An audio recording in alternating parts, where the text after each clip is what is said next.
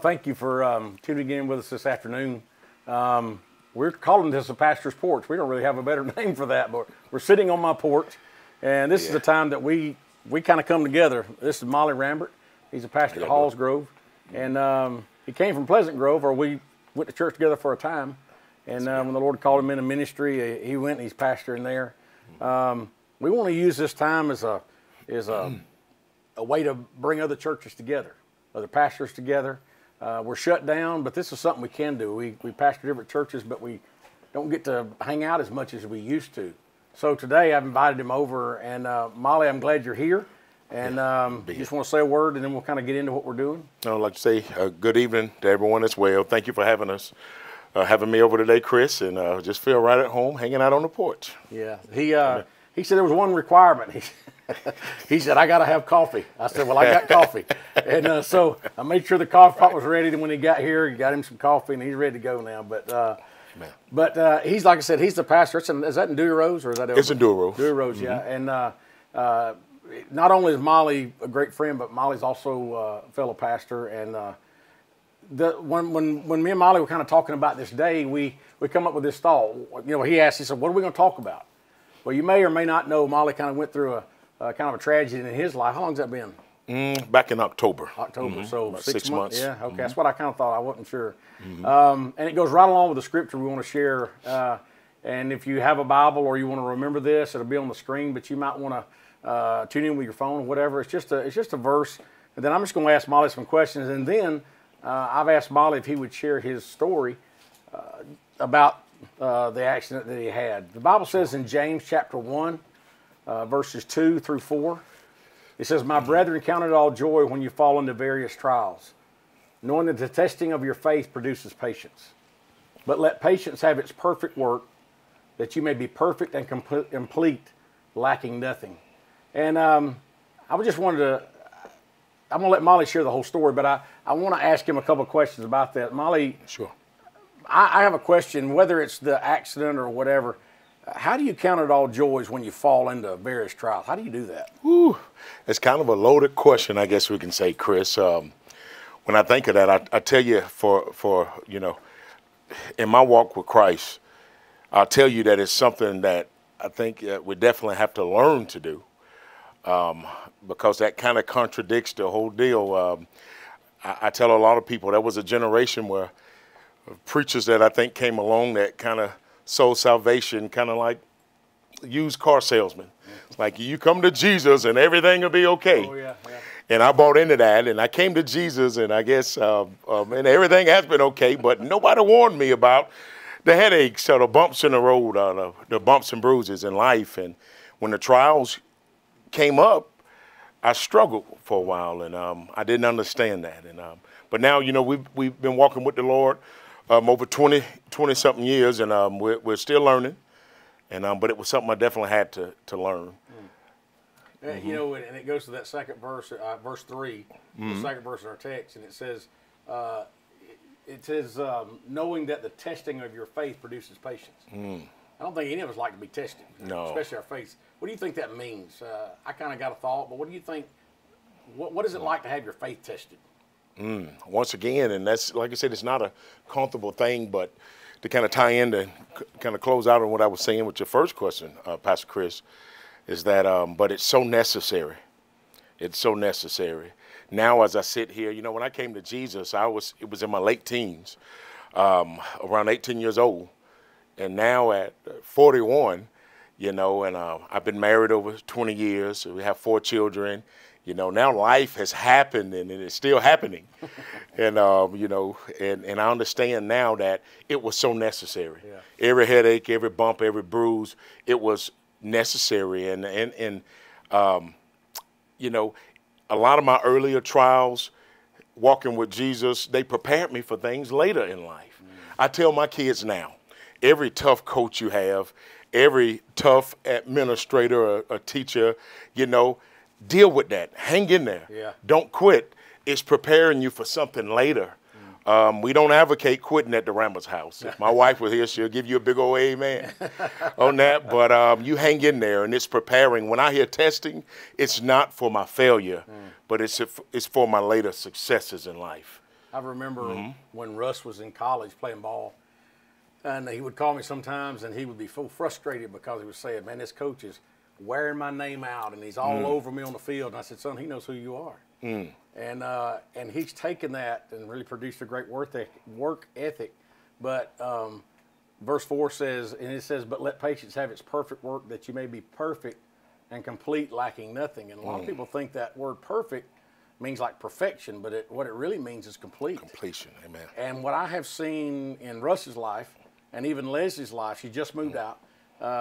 It's only about a mile down the road, so she can get her supper, you know. And she's smart. Yeah, that's right, that's right. And in fact, we eat supper about every night together, you know. And but one of the things that I've learned is that they've taken that work ethic from ball or school or your degree, and they're taking it into the workplace. And they've learned how to deal with some adversity. So what we're seeing, I know you've seen it with your daughters, is God is completing that work that He started in them. That's good. And but I think it's patience have its perfect work. Nobody likes to be patient. We want it now. We live in a society where I touch that button and I'm gonna get what I want. You know, we're calling AT&T if we don't get the right Wi-Fi speed or whatever. You know, but bottom line is, I was working on a sermon today is. God wants us to learn to wait on Him. Yeah, you know? yeah. But oh man, and Chris, can I want to add this. Yeah. I was thinking about when you were speaking about Leslie, her being right there at the same age as my oldest daughter, Jemiah. I thought about when we moved into a bigger house, and God led me. I wasn't led to allow them to divide rooms for a while, and I wanted them to, because they wasn't getting along and this and that, and it would have been convenient to just, you know, you get this room and you go over here, you know, this side of the house. But for a season, I, you know, allowed them to still share rooms. And that was later preparing them for college. When they would, you know, and even something that's simple, you know, it was preparing them. Now, they didn't like it and they didn't understand it. There's a lot of things in my life I didn't like, wasn't convenient, didn't understand. I like to sit here and tell you now that every trial or every test me and Tab went through, I clicked my heels and clapped and celebrated. Oh, yes, thank you, Jesus, another trial. But no, that's not practical. And still now today, we still go through things. And so, but I know they are for, you know, later successes in life. Yeah, and I don't know who said this first, but I've heard it from several preachers that said a faith that can't be tested can't be trusted. Amen. And I think testing of our faith does produce perfection in our life, as I said, completeness. And we have to go through some things in order to be that complete person God wants to be. I know that you've already lived this once. I know you've already been through this tragedy once. And I know many people know the story. So I don't want the expanded version. Give us a short version of what happened to you in October with the accident. And in that, you just feel free to share, but in that, why don't you just kind of tell us what God did or what God told you, spoke to you during that time? Well, Chris, I tell you, that's going to be the Acts Baptist pastor on a back porch with good coffee to shorten it up. That's the equivalent of our Lord and Savior. We only have so much tape, you understand? All right, y'all get a dose of this. This is equivalent of Jesus walking on water. I'm going to attempt to walk on water. Amen. But you know, back on October the 14th of 2019, for those that don't know, I was in an accident, and I want to back up a little bit. The day before that, you know, and I think it's necessary for me to tell this part of the story. One of the best days I've had in ministry. You know, you have those days, and I enjoy sharing the word, but I was able to not only share the word in an anniversary celebration for a pastor brother of mine, but on that day, later that evening, as the sun set, we renewed, he and his wife, their vows that day. So it was a beautiful service. We got home, you know, my wife and I, we high-fived, and it was just a sweet day at the Rambert house. And the next day, the kids were out of school, and I was out of work on that day. And so at the time, my girls were off in school. Tab goes off to work. So the boys and I were at the house, the twins. And we were at the house, and once again, we were still high from the day before. We were there, man, just sweet day. I cracked the door open, and it was a fall, so I don't think I heard many birds, but I heard somebody out there singing. But just a sweet day, to say the least. And we're cooking at the house, and I got laundry going. I'm making mama happy. The boys wanted snacks, and of course I wanted some too. So I got things fried and baking, and it's just going well, you know. And we had rented a Men in Black movie, and we go in the back watching Men in Black, the twins and I. And after laying there for a few moments, one of my boys heard the smoke detector, the smoke alarm. And by the time I get to the kitchen, there's about a 4-foot fire from the grease that I left on. And me being the genius that I am and trained in handling fires, me being highly trained, I took the pan and attempted to go through the back door. And as I went to the back door, I took a step towards outside, and there's a breeze, a perfect breeze coming through just the right time, and it catches the fire, and it jumps up in my face. And before you know it, I mean, moments later, I'm in the floor, covered in grease. There's about an 18% body burn, second and third degree burns, and you know, we just going from such a perfect, and I love to use the word high because it was just so peaceful, and everything is so great and going so well. And I'm rolling in the floor, and I'm laying in the floor, and one of my sons, the one that actually pays attention in school, like his mama, but he comes up, and I can remember one crying saying, "Daddy, Daddy, you know, you're on fire." I'm like, you think, you know? And the other one comes up and say, "Daddy, I remember what they said in school, stop, drop, and roll." Well, I had already stopped and dropped, and so it wouldn't meant I'm 6'5", so it wasn't a lot of room to roll. So I had to revert that to stop, drop, and pray.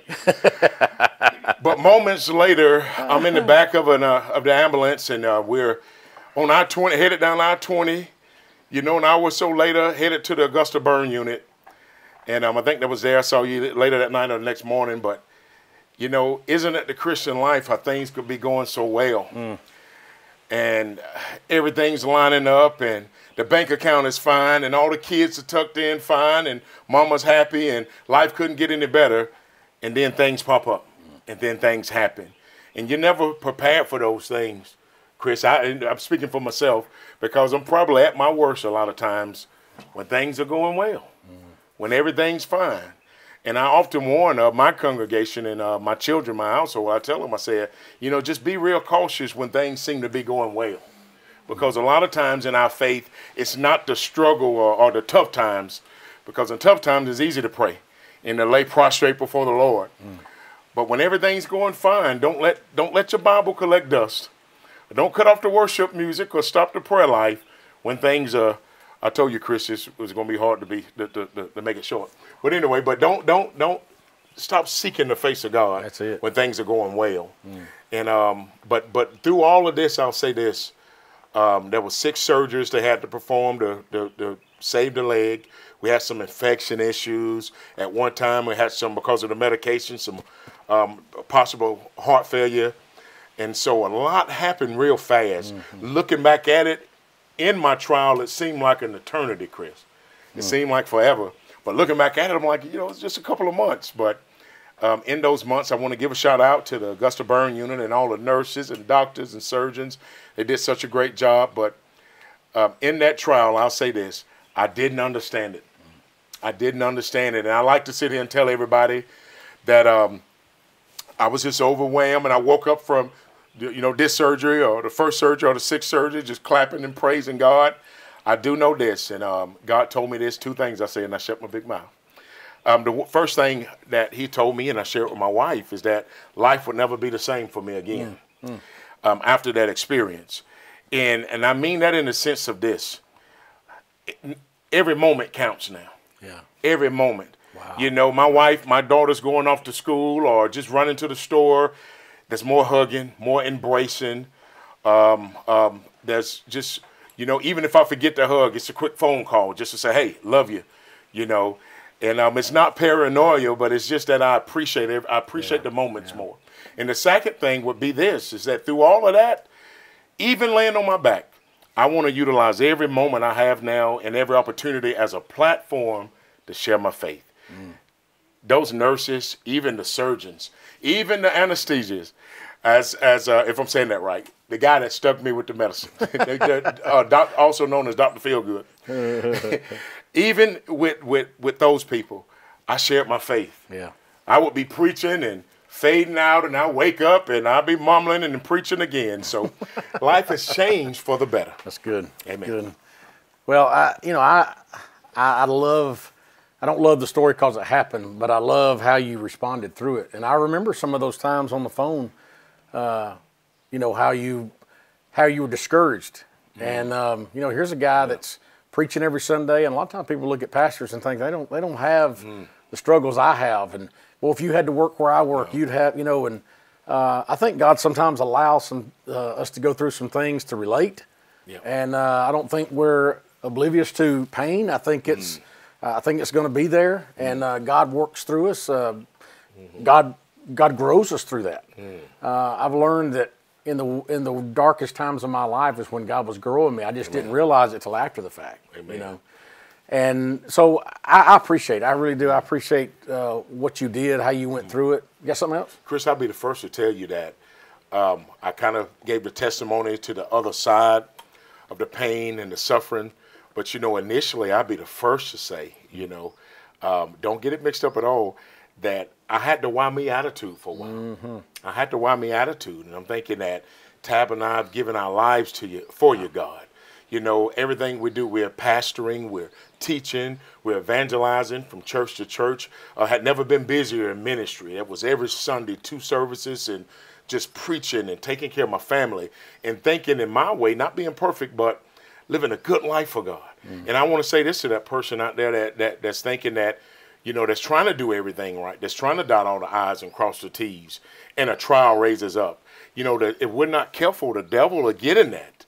And he'll begin to whisper lies in our ears. John 10:10 says that the thief comes to steal, kill, and destroy. That's it. And that theft he talks about, I don't think the devil wants to steal my size 15 shoes.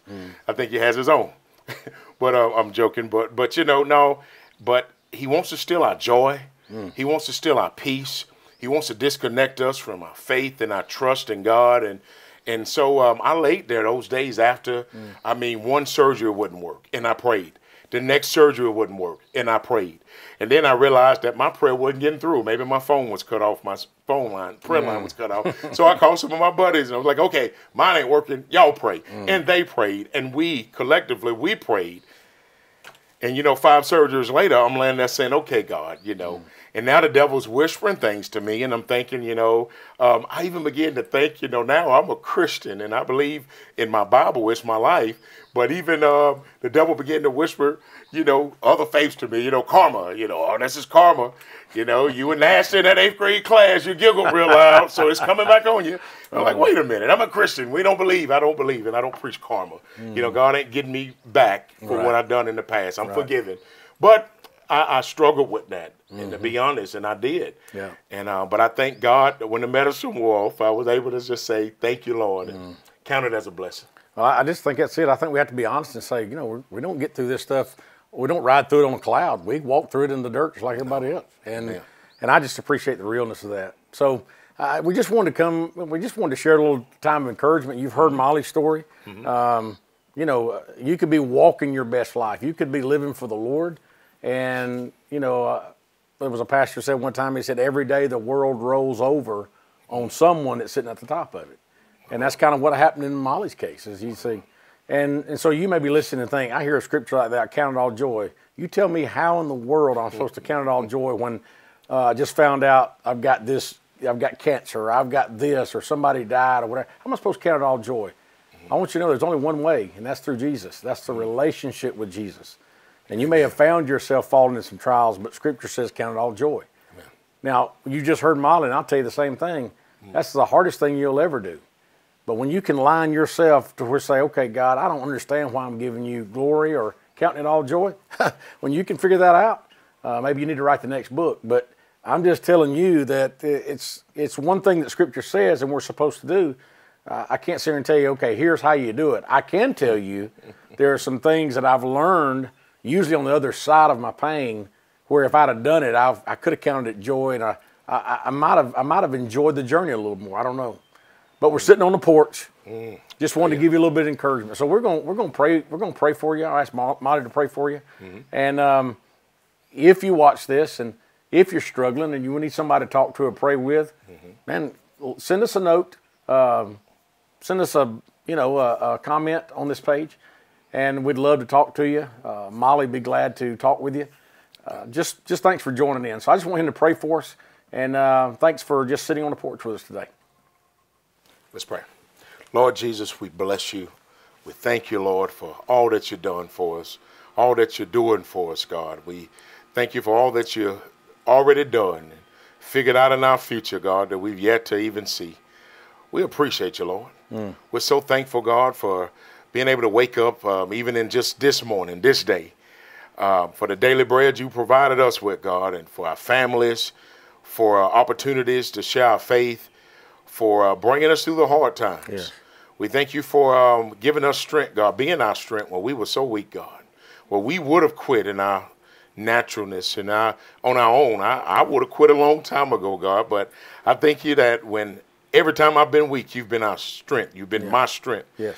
So we love you. We appreciate you. We're thankful, God. We pray now for our world.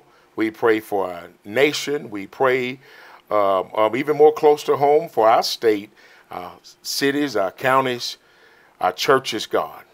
We pray not just for our personal churches with Pleasant Grove and Hall Grove. We pray for all the churches in our community, for all the churches in our world, and for your church, our church, your church collectively, ecclesia, God, your body of believers, God, that through all of this, God, that are still holding on. And we thank you, God, and we pray for strength. And even in the world that's full of so many uncertainties right now, God, please, God, give us strength. Give us strength. We pray for joy, peace, knowledge, and understanding of your word. We just say we love you, we appreciate you, and we thank you. It's in the name of Jesus we pray, God. Amen. Amen. Amen. Thanks for joining us. Look forward to hearing from you.